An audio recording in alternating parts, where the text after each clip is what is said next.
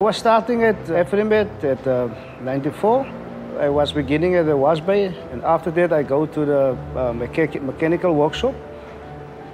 After years, there was a chance to coming to me to work on my own, and I take it. And after that, Van Heeren was, I was working on my own, and Van Heeren was coming here at Afrimat at years, and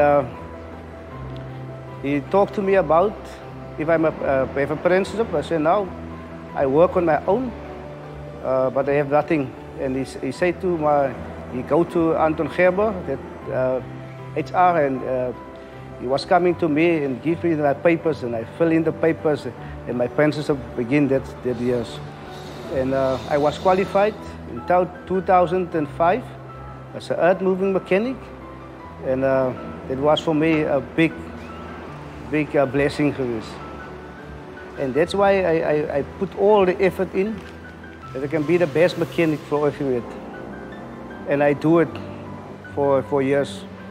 That's why I was, for 3 years after, I was the best mechanic in Afrimat. And that was make me very proud. Afrimat is part of my family, because if Afrimat doesn't give me the chance, I doesn't was where I am. So for Afrimat and my family, it's a big love for me.